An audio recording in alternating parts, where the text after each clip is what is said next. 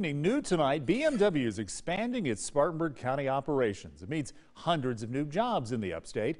7 News reporter Asia Wilson spent the day at the 11th annual South Carolina Automotive Summit, where the company made the announcement. Today is day 2 of this summit. Leaders from across the state and nation are talking about where we are now and the future of mobility. While supply chain issues have led to car shortages across the nation and globe. That's something everybody's seen because it's difficult to buy a new car in a lot of places. That's because of the chips that are unavailable. But in South Carolina, our success in the automotive industry is unlike any other state. We're red hot. Leaders say the automotive industry is putting its pedal to the metal. Not just automotive, the tire manufacturing companies. You know, we have Michelin, DF Goodrich, and others making 100,000 car tires a day.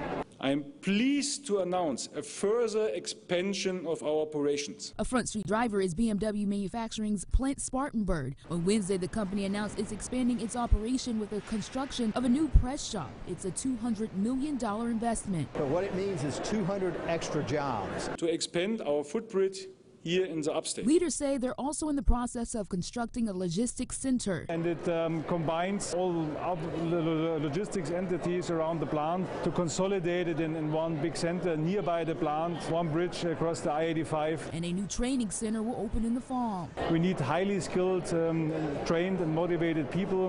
And the best thing is to do it here on site with a specific program behind. Renewable energy will provide a competitive advantage for the state in attracting new businesses. Company leaders also say they are going green and say they are committed to going carbon neutral by 2050. That's why businesses all over the world are coming to South Carolina, because of the kind of success that BMW has demonstrated can be found here. BMW's new press shop will start production in the summer of 2024. In Greenville, Asia Wilson, 7 News. BMW says the upstate plant produces more than 1,500 vehicles a day, built 433,000 in 2021.